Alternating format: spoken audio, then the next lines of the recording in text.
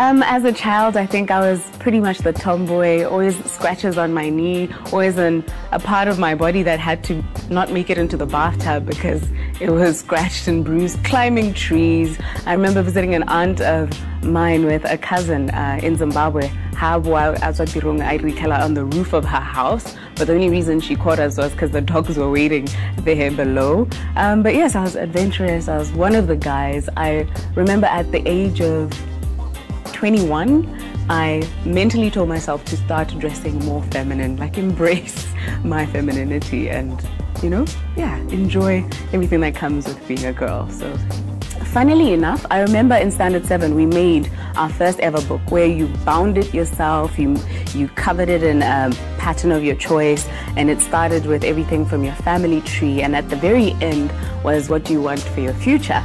And I remember I had said I like India, but I had a romantic idea of India as this place of beauty and spice and food, and I said I wanted to be a film director. I even drew a little picture of the director's chair, and when I was flying to Malaysia like years later, it was in India, but I had a surreal moment of like, oh my gosh, if I could get that last page of that book, going to study mass media with a major, of course, in film and television, that was very surreal for me. Malaysia was fantastic. I think it took a while for it to click. The first few years, I felt like I was on holiday. I tried all the food. They have 3 different races there. It's Indian, Chinese, and Malay, so you never run out of things to try food-wise. As a student, it's great because it's cheaper to travel. You can just put a backpack, get your backpack and explore. It was great being a student there. But recently I've been thinking, everything I still like to do, I chose mass communication because it had photography, it had graphic communication, which meant I got to draw once in a while, you got to write. It had all my favorite elements, but maybe the youth is wasted on the young. I should have really capitalized on all those lessons then and there. Was I to do the exact same thing now? I think I'd put my heart and my soul into it more because I have a better idea of where I want to go than when you're young and just trying to pass class.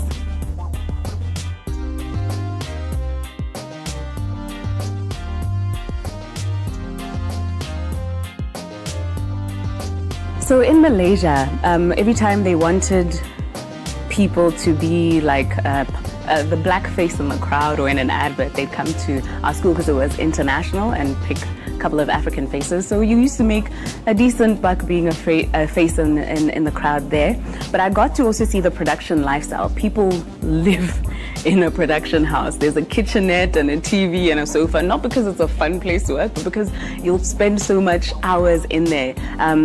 The glamour and versus the reality, you know, I got to see the difference there. The girls in cargo pants and sneakers, lifting bags and cameras. I'm like, maybe I'll stick to the writing because that is a little too real for me. Like, I got to see where in the big picture I want to be. So not once did I ever think I'd want to be in front of the camera or in front of the mic where I am now, but I thought I'd write for TV or books or whatever it was. I didn't think I'd be in front of the camera. But I came home and my cousin told me they're looking for newsreaders at Duma FM. I had it in my mind that I was going to spend a month just relaxing because I felt like once you start working, you're never going to get a month to yourself to just relax. But my mother's like, this is Botswana, you need to get a job. There's no sleeping all day in my house. And I knew if she heard there was a job opening that I didn't go and apply for, as ill-fitted to it as I thought I would be, I would have been in trouble. So I went not expecting to get the job, but they were like, we love your voice, come Monday. And that's how I ended up reading news at Duma FM. And then a year in, some months in, RB2 advertised for radio presenters. And I was like, I'm in this field now. I'd love to work for a station that's been there much longer than the one I was currently at. I thought, you know, it would give me more training experience. They'd have a wealth of experience to show me. And I applied, I auditioned along with many other people. And I was selected with the final 3. And then while at mass media, I auditioned to read news on BTV. My current boss saw my audition tape and stole me for my presenting job. And that's how I got to do what I'm doing right now. What's nice about my job is that I get to go to places that you wouldn't normally get access to. If a film director is in town, you're like, can we have a one-to-one? You know, you get to speak to CEOs, you get to speak to ministers, get answers for things you may want to know, but not always have access to those people. That is the coolest thing about my job. And although it's a business program, our content is quite broad. We'll touch on everything from fiscal policy to the fashion industry. So it's been interesting in that. And I've also grown. I think every experience where you keep flexing those writing muscles, I not only present, but I'm involved in pre-production, we conceptualize, I write the scripts, you know, it gives you the confidence. It's one thing to learn something, but actually doing it and seeing it materialize is very emboldening. But being a freelancer in Botswana, you have to be prepared for a lack of security, you know? It is one project after the next. You have to be prepared mentally for it being less secure than a 9-to-5. Plans going forward. I have recently come to make peace with the fact that my interests are so broad. I was sitting with a friend just the other day. I had such a, what's the word? Enlightening conversation. I'd like to learn more about money, you know? I want to know finance, but I still like the visual arts. I still like to write. I feel like my interests are pulling me in different directions. She's like, you're actually placed where you are exercising those very things, you know? So I think it's just really doing what I do, but consistently better and better and better. I don't think you can ever master it. Well, I'm nowhere near mastering it.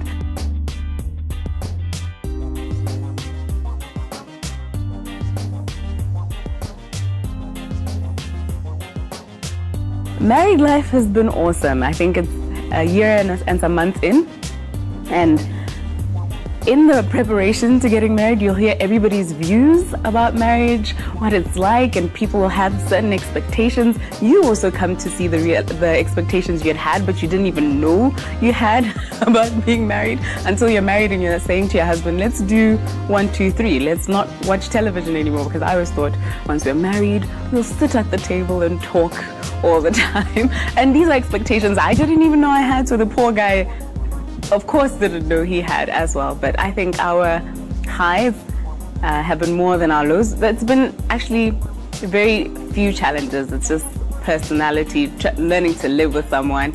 And yeah, we've had a great year after people had really scared us with that first year of marriage is going to be the worst.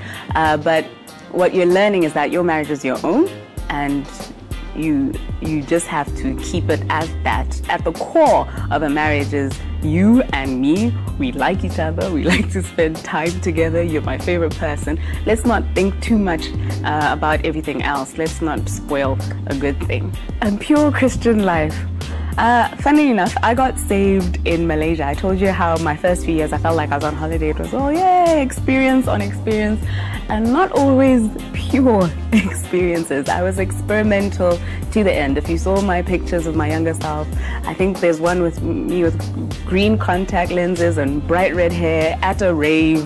It's a very different Nametso from the one people have come to see now. But I got saved while I was at school. So my last 2 years in Malaysia were 180 degrees different from how I'd been there in the beginning. So one of my funniest memories of that is I was in church, and it was a Chinese church, and I see one black girl in the service, and she was Motswana. So I'm all excited, like, hey, after church, where are you going? Should we ride together? And she's pretty quiet the entire time until she turns and says, I'm sorry, you have to forgive me, but you are the last person I expected to see in church. That's how big of a change it was. I think also seeing people who not only said they were Christian, but were aspiring to live the Christian life, saving themselves before marriage. I had never seen that.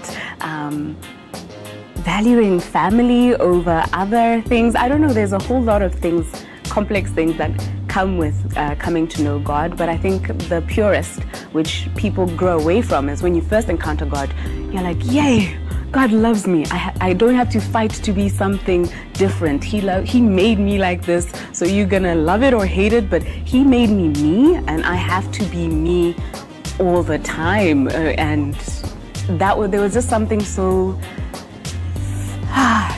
very spirit and soul warming, you know, I think when you're young, you're influenced by so many things, trying to be who you think you're supposed to be instead of discovering your own unique shape, because I think everybody's journey is important and not everybody will get to be who you are and what the role you're supposed to play in this world.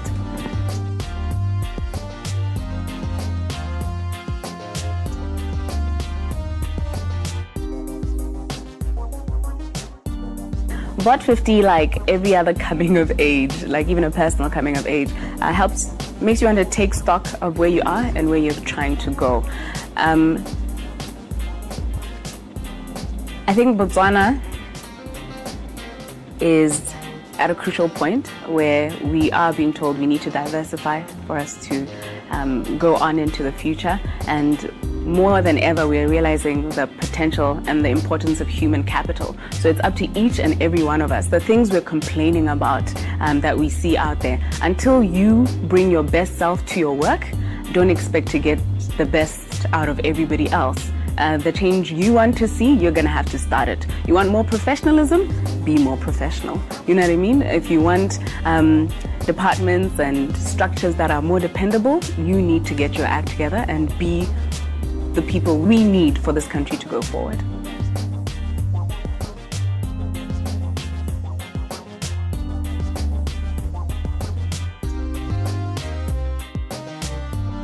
Okay, I love my wedding ring. I had it made. I looked and looked for rings, but it was all like the little pahahare in the band. I'm not saying that there's anything against that, but I really wanted something that was more me, that I wouldn't feel like there's a rock on my hand all the time. That was beautiful, and I had this made. It's rose gold, some diamonds. I really love it.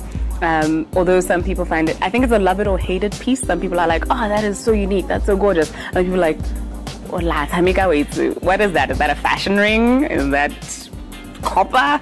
But I love it, so, and that's all it needs to be. And it reminds me, like I said, your marriage is unique. It's you and your partner and no one else. Well, and God.